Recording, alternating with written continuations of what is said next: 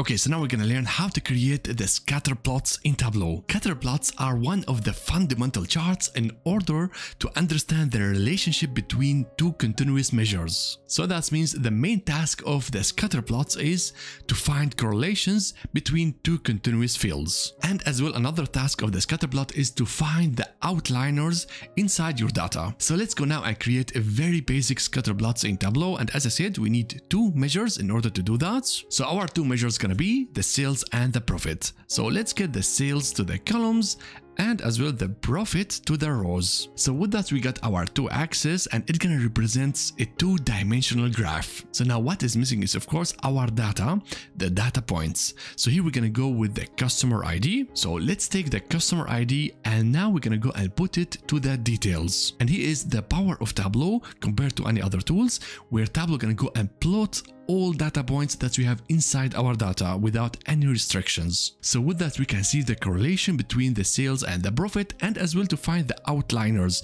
For example, those points that we have it as a standalone. Alright, so with that, we have created the very basic scatter plots in Tableau.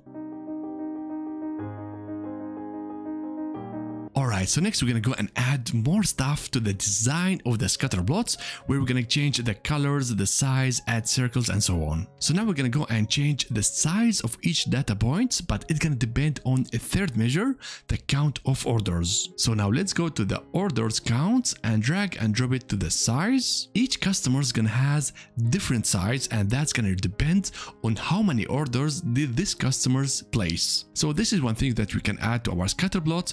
Another thing, we can add coloring. So here we have different ways on how to add colorings. Either we can add a dimension or we can make a cluster. So now for example, let's go and get the dimension country and place it on the colors. And here in the data points, we can add as well different shapes in our visual. So currently we have the circle for everything. We can take the country, drag and drop it to the shapes. And now we can see in the scatter plot, not only that the countries has different colors, but they have as well different shapes. But what we usually see in the scatter plot is that each data point can be represented as a filled circle. So that means we're gonna go and change the visual. Let's go to the marks over here and then change it from shapes to circles. So now as you can see, we have everything as a filled circle, but we are not there yet. Let's go and make the size a little bit bigger. And now what do we have over here? We have a lot of points, and what we usually do, we go and reduce the opacity of the colors.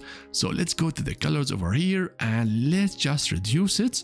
And with that, you can see very nicely, for example, those 2 points, there is like overlapping between them. One more thing that we can add to those circles, we can have like a line border for each circle. So in order to do that, we're gonna go again to the colors, and here we have an effect called border. So instead of automatic, let's have something like this color, the gray. So with that, you can see we have a very nice border for each data point. Alright, so those are some different options on how to customize the scatter plots.